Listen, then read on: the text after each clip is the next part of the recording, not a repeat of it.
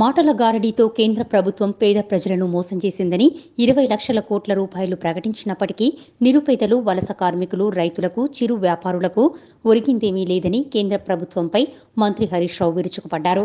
మెదక్ జిల్లా రామాయంపేట మండలంలో ఎమ్మెల్యే పద్మాదేవేందర్రెడ్డితో కలిసి మంత్రి హరీష్ రావు పర్యటించారు. ఝాన్సీలింగాపూర్ గ్రామంలో 1,20,00,000 రూపాయలతో నిర్మించిన 33/11 kV సబ్స్టేషన్ను ఆయన ప్రారంభించారు.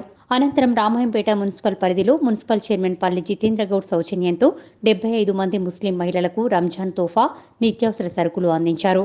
కార్యక్రమంలో ఎమ్మెల్యే పద్మాదేవేందర్రెడ్డితో పాటు ఇఫ్కో డైరెక్టర్ దేవేందర్రెడ్డి, జెడ్పీటీసీ సంధ్య, municipal chairman Jitender Goud, MPP Bhikshapathi, municipal vice chairman పుట్టి విజయలక్ష్మి, మాజీ జెడ్పీటీసీ సరాఫ్ యాదగిరి, ఝాన్సీలింగాపూర్ సర్పంచ్ పంపాల జ్యోతి, మున్సిపల్ కౌన్సిలర్లు దేమె యాదగిరి, బుర్రా అనిల్, గజవాడ నాగరాజు, సుందర్ సింగ్, టీఆర్ఎస్ జిల్లా నాయకులు పుట్టి యాదగిరి, మానేకల్ల రామకృష్ణయ్య, కన్నాపురం కృష్ణగౌడ్, మెట్టు యాదగిరి, బాసం శ్రీనివాస్, పొందుగుల రాజు తదితరులు పాల్గొన్నారు.